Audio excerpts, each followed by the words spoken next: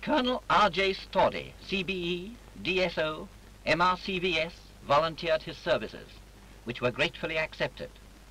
The choice was a singularly fortunate one, since Colonel Storey was for many years Chief Veterinary Officer in East Africa and knows the country well.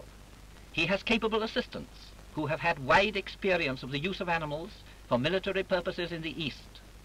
The stores were varied and comprehensive.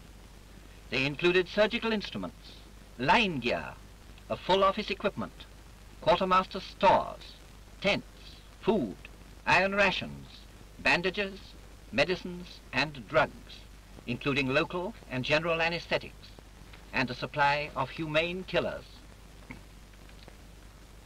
Arrangements were made for the transport of the stores and the equipment on board the Terakuni Maru, a Japanese vessel putting out from the Royal Albert Docks.